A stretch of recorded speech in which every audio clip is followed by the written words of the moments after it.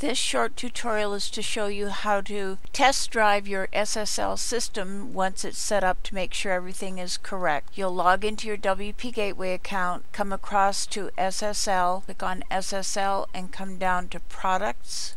You want to look down the row where your product is listed, and underneath product mode it reads live. So click and set it to testing. Okay. That's all you need to do. Now you can go to your website and click on Checkout.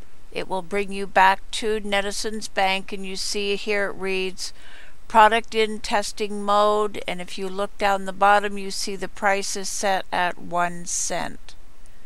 So now you can go through and fill in the details. Click on Next. You want to enter your card number, then place your order.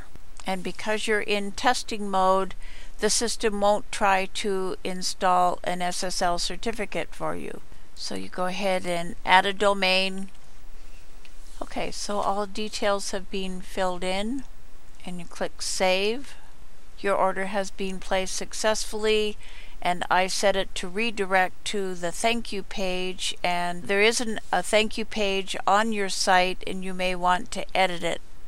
So once you've tested the setup and made sure that everything works properly, you have to remember to come back to SSL products and then come down this row and reset the product mode to live. Otherwise, your potential customers will be paying 1 penny for the setup and nothing will happen.